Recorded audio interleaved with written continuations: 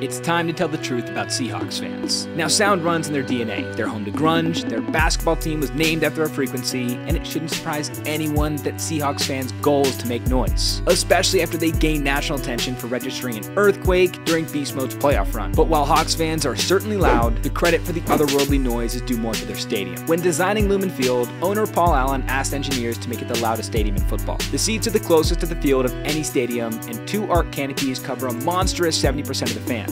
This gathers sound waves and redirects them toward the field, but by far the loudest area is behind the end zone in what they call the Hawks Nest. While most bleachers are made of steel, these are made of aluminum, which generates 5 times the noise. It almost seems like Lumen Field is one big science experiment, as the Pacific Northwest Seismic Network installed sensors to see how many earthquakes fans can register.